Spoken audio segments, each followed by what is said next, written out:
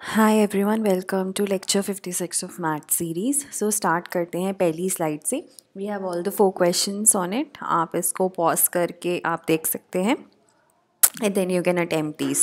Okay, so starting with the first question. So question is regarding, अगर आप paper एक का सोशल इश्यूज़ का पार्ट देखें तो उसमें से है वुमेन रिगार्डिंग इश्यूज़ हैं। सो पहले हमें बताना है प्रोविजंस क्या है MTP pregnancy medical termination of pregnancy act of 1972 and Y there is a demand for its amendment examine. So 2 parts में क्वेश्चन है। तो अगर हम प्रोविजंस की बात करें तो आप PRS पे जाके इसके प्रोविजंस देख सकते हो और आपको बहुत साइट्स में मिल जाएंगे, राइट।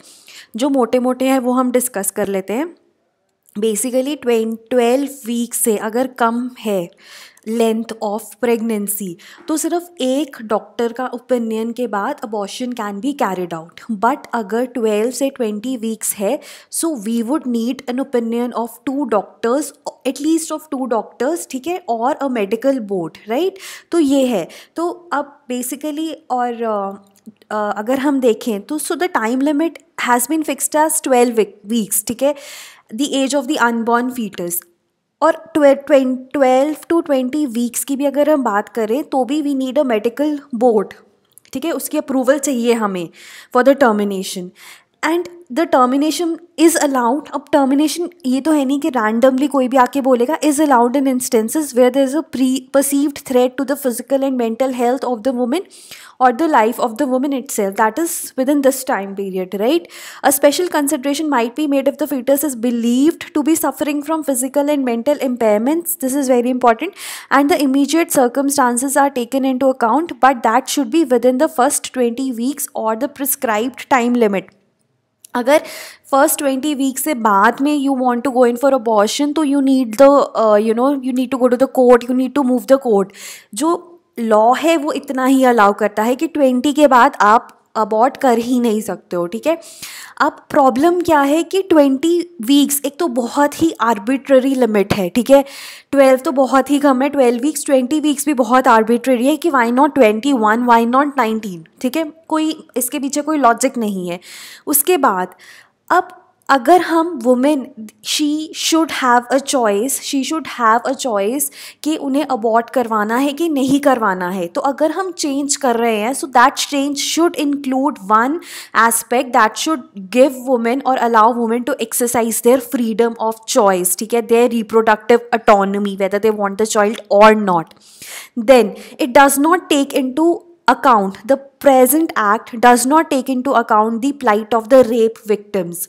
उसके बाद ये बहुत ही इंपॉर्टेंट है कि 20 वीक्स से पहले तो फीटल अबनॉर्मैलिटीज़ दिखती ही नहीं है, ठीक है, according to many scientist and doctors. तो 20 वीक्स के बाद ही वो दिखना शुरू करती हैं and then only the need for an abortion arise. But उसके लिए हमारे पास कोई प्रोविजन नहीं है, हमारे लॉ में कोई प्रोविजन नहीं है। तो time has come, the demand for the amendment is there, right. The time has come कि जो restrictive abortion laws हैं they are liberalized paralleling the societal changes, जो society में change हो रहे हैं where women are being given the freedom of choice। तो उसके साथ ही restrictive abortion laws भी liberalized होने चाहिए और उनकी amendment allow होनी चाहिए। irrespective of the marital status of the woman, access to safe abortion services and quality post-abortion care including counseling should be guaranteed by the amendment or by the amendment in the law, ठीक है। So MTP is a very basic law, ठीक है। अब इसके साथ कुछ challenges भी हैं। अगर हम रेगुलेटरी स्टैंडर्ड्स ईज कर देंगे, जैसे अमेंडमेंट में प्रपोज है कि 24 वीक्स कर देंगे, राइट। अगर हम इनको ईज कर देंगे तो क्या होगा कि अबॉर्शंस का जो नंबर है वो इंक्रीज हो जाएगा, है ना, इस्टेब्लिशमेंट ऑफ रैकेट्स हो जाएगा, दैट माइट इंक्रीज, ठीक है। It might create a culture of opting for abortions on a greater scale, ठीक है। ये इसका एक नेगेटिव इफेक्ट हो सकता है। At the same time it may also lead to increased preference for less rigorous standards of medical assessment which might not be feasible in reality, ठीक है।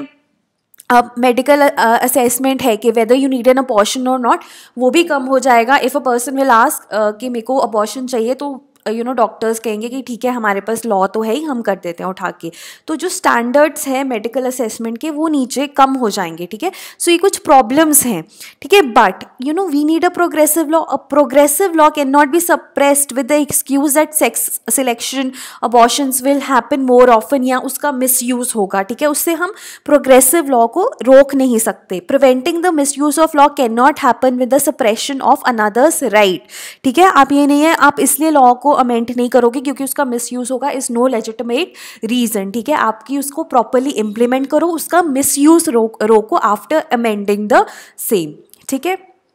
Next is GS2. Question is, discuss the role of state and union governments in ensuring success of the Pradhan Mantri Fasal Bima Yojana. हमने क्या करना है, basically role of state और union government को discuss करना है इस क्वेश्चन में विद रिस्पेक्ट टू प्रधानमंत्री फसल बीमा योजना.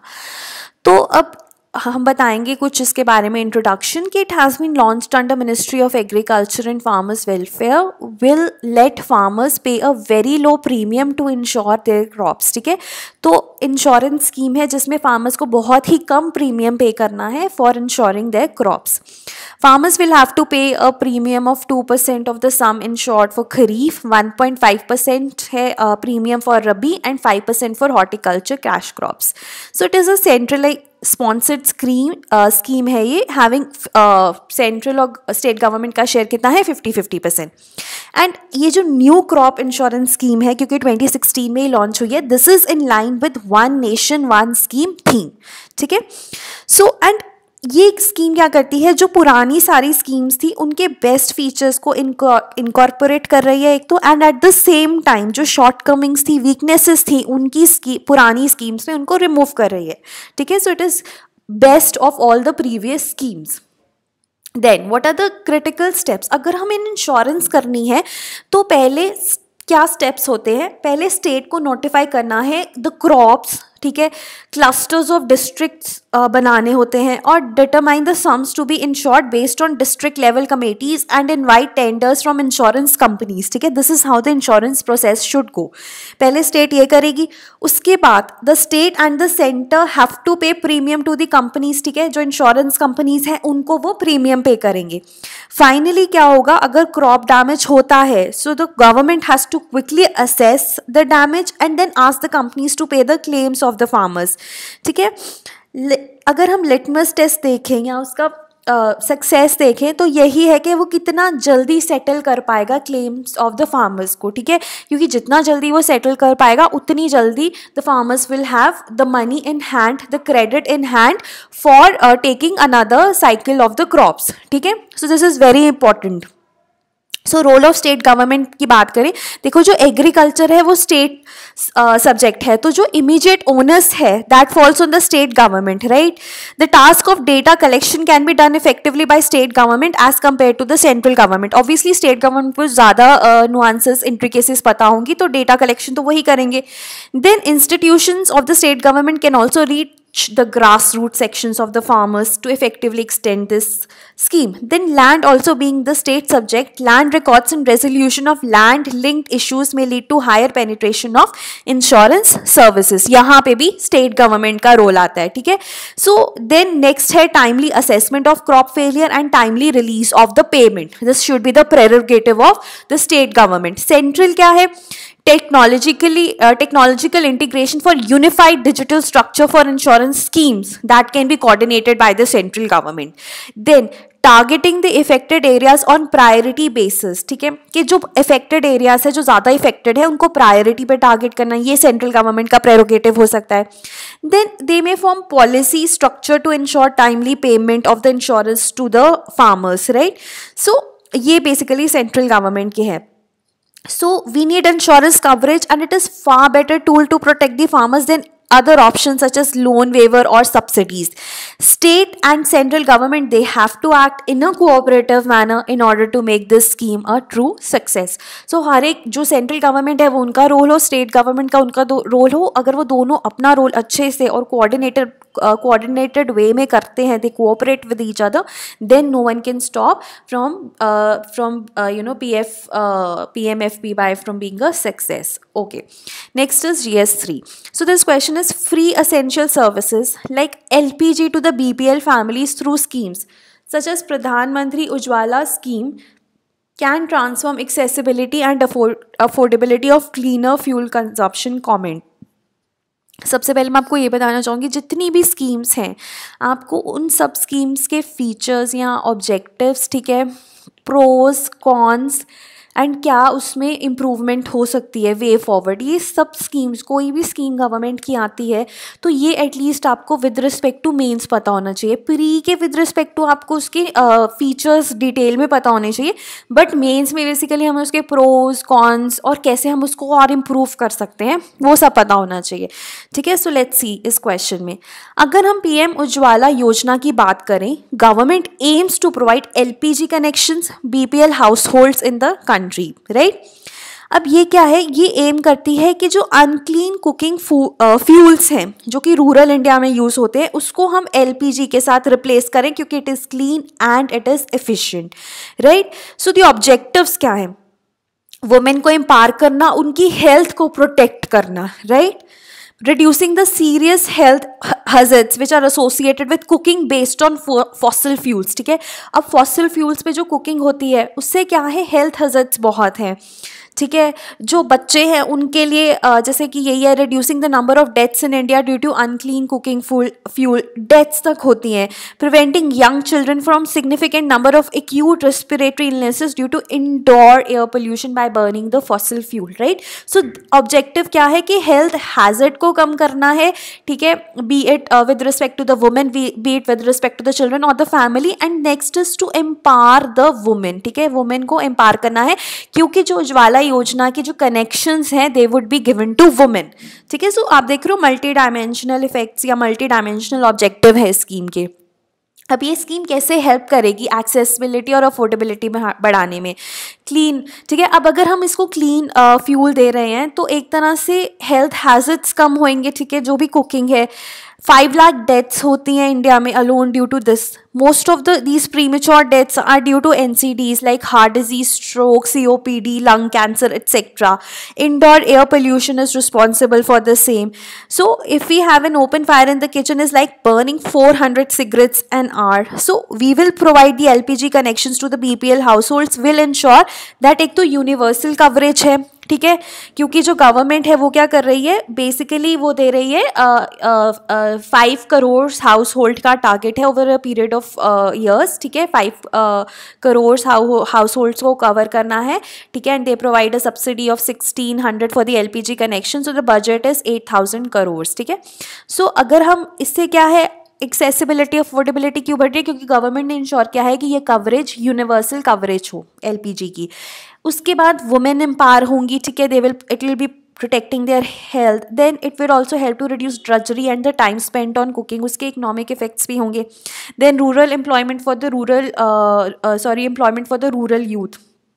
ठीक है, तो बहुत सारे पॉजिटिव्स है इस स्कीम के.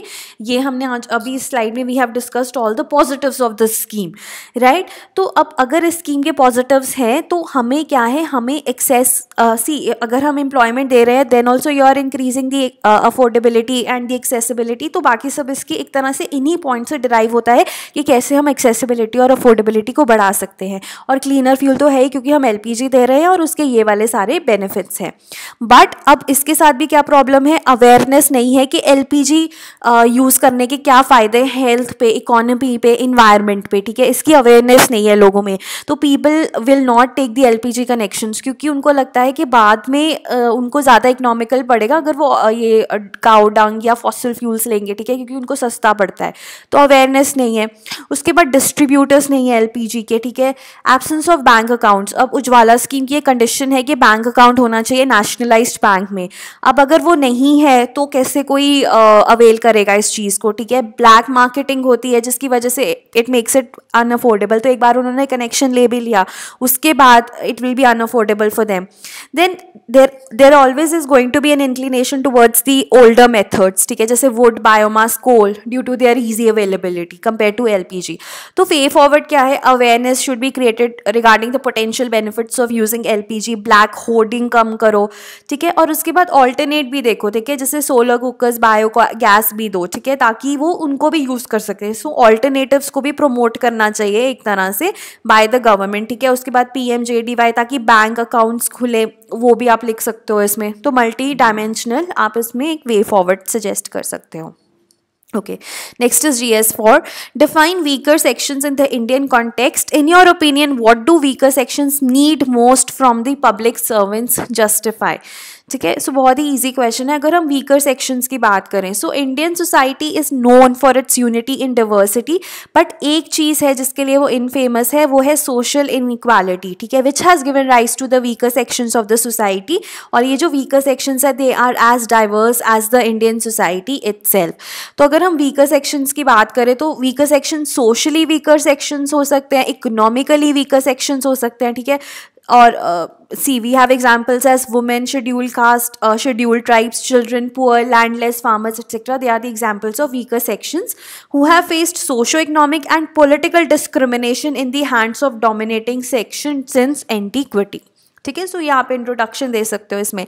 उसके बाद अगर हम बात करें कि सिविल सर्वेंट की क्या ड्यूटी है, क्या रिस्पॉन्सिबिलिटी है, जस्टिस, ठीक है, वही जो हमने किया था, फेयरनेस होना चाहिए, जस्टिस होना चाहिए, सिंपैथी, एम्पैथी, कंपैशन, टॉलरेंस, है ना, ये सारी वैल्यूज़ होनी चाहिए, राइट। ये आप इसको ऐसे लिख सकते हो। इसको बहुत ही ओपन एंडेड क्वेश्चन है, किसी भी तरह से अटेम्प्ट कर सकते हो। कंपैशन, एम्पैथी होना चाहिए towards the issues of weaker sections, ठीक है।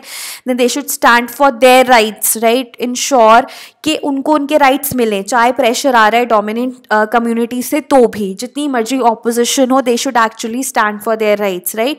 सो they can also play a role in curbing the corruption, ठीक है, जो स्कीम्स में करप्शन हो रही है, कि जो बेनिफिशरीज हैं उन्हीं को पहुंचे जो भी स्कीम्स है गवर्नमेंट की, ताकि जो वीकर सेक्शंस है वो भी इन पार हो और inclusive development in true sense implement हो, right. So you can attempt this in this way. You can also say कि आप नोलन कमेटी की जो है हमारे पास रिकमेंडेशन, हमने कीवर्ड भी किया हुआ है साहिलू करके, तो जो पब्लिक सर्विस है उसके एट्रीब्यूट्स हैं कि ये एट्रीब्यूट्स होने चाहिए, ठीक है, जैसे सेल्फलेसनेस होनी चाहिए, अकाउंटेबिलिटी, ऑनेस्टी, इंटीग्रिटी, है ना। तो ये आप अटेम्प्ट कर सकते हो इसको इस तरह से भी, ऑब्जेक्टिविटी, ओपननेस, है ना, ये इस तरह से भी आप अटेम्प्ट कर सकते हो। या आप सिंपल लिख सकते हो कि जस्टिस, फेयरनेस होना चाहिए, कंपैशन, एम्पैथी, टॉलरेंस। तो किसी भी तरह से you can attempt this question, ठीक है। So that's all for today, thank you so